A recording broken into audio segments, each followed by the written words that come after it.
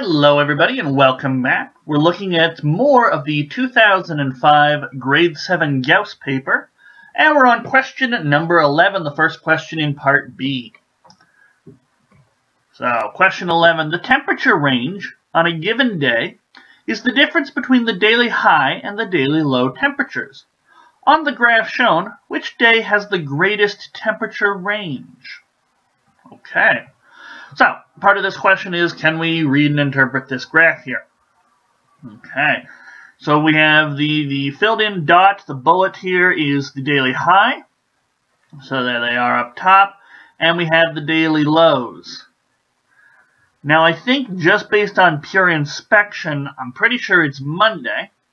But what we can actually do, we don't have to just inspect it, although if you're confident in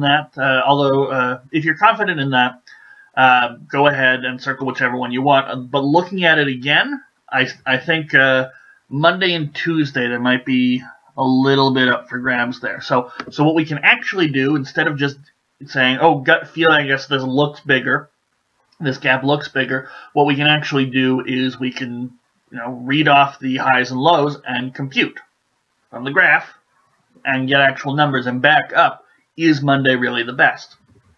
It's not going to take us too long. There's only 5 days here. Only 5 days to consider.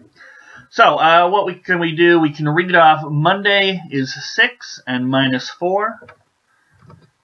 So that is a difference.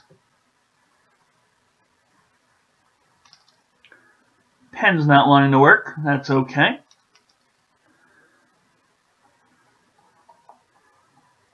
So Monday was 6 for the high, minus -4 for the low. That's a difference of 10, so that's 10 degrees for our temperature range. Okay. So, Tuesday, we can read off Tuesday's between the 4 and the 2 for its high, so we'll say 3, and -6 for its low.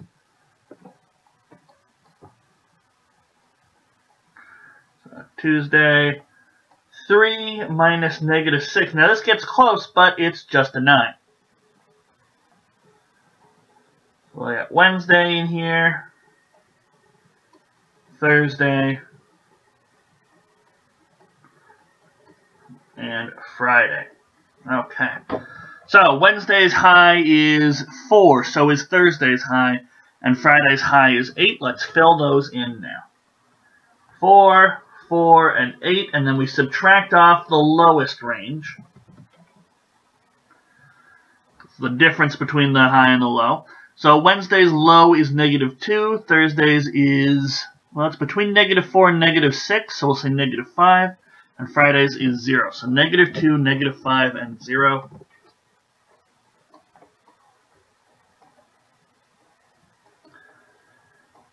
And we can quickly calculate these differences. If you need to grab a calculator, sure, but you shouldn't need to. Part of this question, doing it efficiently, I would say, is probably being able to subtract off negative numbers in your head. But we'll go with Monday, which is A. Okay. So that was question 11, not too bad.